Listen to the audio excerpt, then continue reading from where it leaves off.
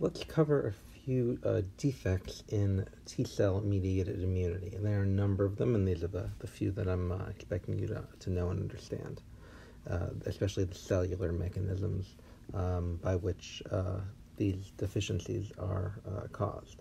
So the first one we'll talk about is SCID, severe combined immunodeficiency. And there are a number of things that can cause SCID, and we'll touch on a few. So what this deficiency refers to, it's a severe immunodeficiency, and it's severe because individuals are susceptible to all types of pathogens, viral pathogens, bacterial pathogens, intracellular, extracellular. So it's a very severe immunodeficiency. It is combined because it affects both humoral immunity, B cells, and cell-mediated immunity, T cells. So it's a combined immunodeficiency. The individuals who suffer from SCID typically have no T cell function and defective B cell function. What are the causes of SCID? There are many different causes. I'll just cover a few here. Some individuals, when they're born, they lack a thymus. So the thymus doesn't develop for some genetic or structural reason. And this is actually referred to as DeGeorgre Syndrome. If an individual is born without a thymus, what's going to be the effect? The effect is going to be no production of mature T cells, no CD4 cells, no CD8 cells. If you lack CD8 cells, you are not going to be able to recognize virally infected cells and eliminate them. If you lack CD4 cells, you are going to be unable to stimulate B cells in a thymus-dependent manner.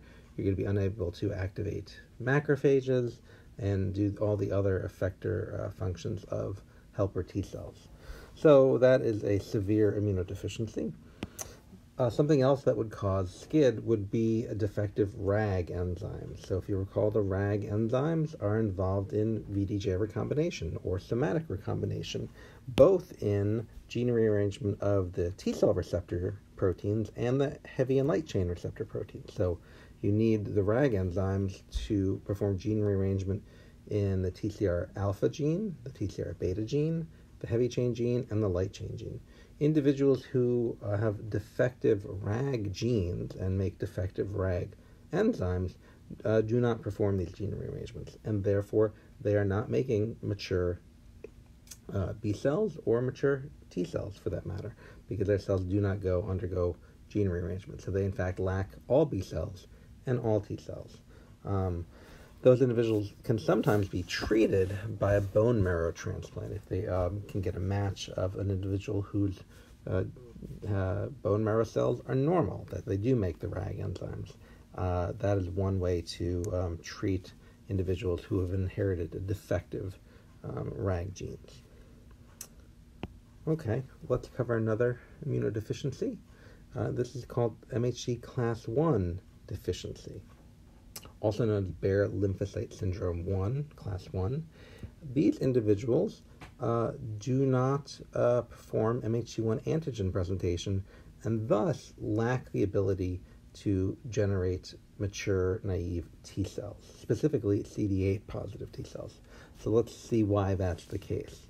It goes back to the thymus and positive selection of T cells. So if you recall, in the thymus, after somatic recombination in the alpha and the beta chains, we hopefully have a cell that's undergone productive rearrangements, and these thymocytes are double positive. So they express both CD8 and CD4 on their surface.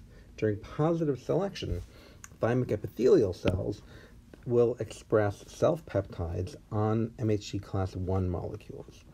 So we're loading self-peptides here. We're presenting self-peptides to these double positive thymocytes, looking for thymocytes that have an alpha and beta gene that has been rearranged to make a T cell receptor protein that will interact with our MHC isoforms. So if that's the case, if you recall, what occurs here, if the alpha and the beta protein will actually bind strongly to the MHC molecule, that this cell will be selected for positive selection, and it will turn into a single positive CD8 positive T cell, right? So that's positive selection of CD8 cells through interaction with one of the MHC1 molecules. Now, in some individuals, they inherit a defective gene that, or genes that make the TAP protein non-functional. So why would a defective TAP affect selection for CD8 positive T cells? If you recall, the TAP proteins are involved in transporting peptides from the cytoplasm into the lumen of the ER, where those peptides are loaded onto MHC class 1 molecules. If your TAP proteins are defective, most likely due to a genetic defect, then you don't make the TAP proteins, and that means that no peptides will travel from the cytoplasm into the lumen of the ER. This is going to significantly affect positive selection. Why? If you don't load peptides on MHC class 1 molecules, they never travel to the surface of the cell. So if MHC1s aren't traveling to the surface of the cell loaded with peptide, then in the thymus, you will not ever select for CD8 positive T cells. So having a defect in positive selection due to a defective peptide loading process will mean that you do not make CD8 positive T cells. And if that's the case, we know these cells are really important in combating viral infection. And individuals who lack CD8 do, in fact, have difficulties combating viral infections. So that's MHC class 1 deficiency, also known as Bayer lymphocyte syndrome class 1. There's also an MHC class 2 deficiency, also known as Bayer lymphocyte syndrome class 2. And in these individuals, do not make any CD4 helper T cells. And it's due to, again, a process of defective positive selection. So again, returning back to the thymus, we have these double positive thymocytes. They express both CD8 and CD4. And during positive selection, we recall that self-peptides are loaded onto MHC class 2 molecules, and those peptides are presented to these double positive thymocytes if the alpha and the beta chains have rearranged such that they interact strongly with these HLA alpha chain, beta chain, right? The MHC class 2 is made of 2 chains, alpha and beta. If you can interact strongly with them and check the peptide that's loaded in them, then this double positive thymocyte will mature into a single positive CD4 helper T cell. Some individuals inherit or have genetic defects in genes that make proteins involved in MHC class 2 production and peptide loading.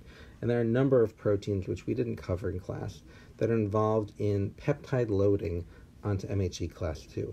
Any number of them can be defective and affect this process. And there are other genes that control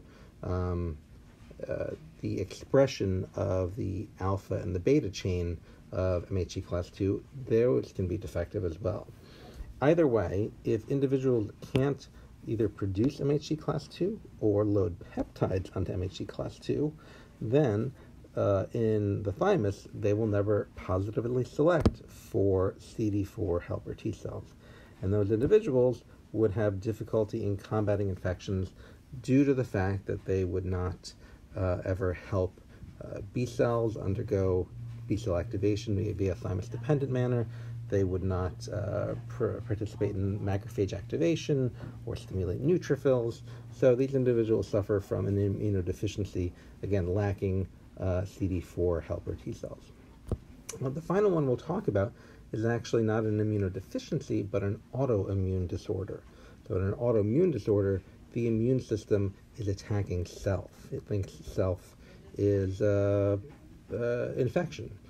So this has got quite a long name, this autoimmune disorder, APECED, autoimmune polyendocrinopathy, candidiasis ectoderm dystrophy.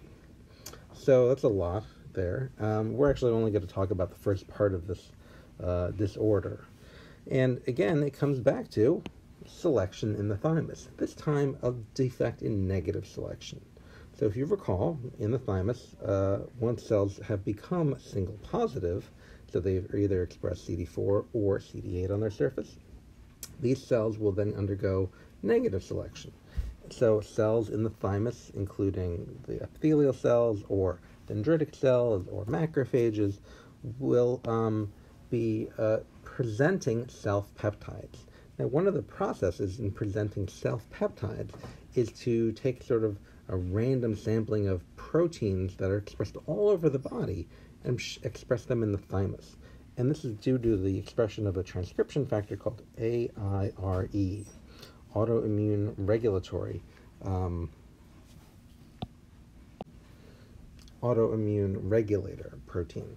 So this is a transcription factor, if you recall, and what it does in the thymus is it turns on genes that produce proteins that are tissue-specific and that are present all over the body. So, for example, you're producing pancreatic proteins and thyroid proteins, and especially a lot of proteins from endocrine glands.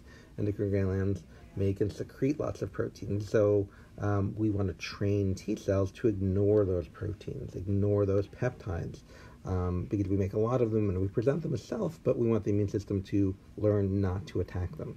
So in negative selection, the AIRE transcription factor turns on a lot of these proteins, especially made from the endocrine glands all over the body, turns them on in the thymus and displays them to these single positive thymocytes.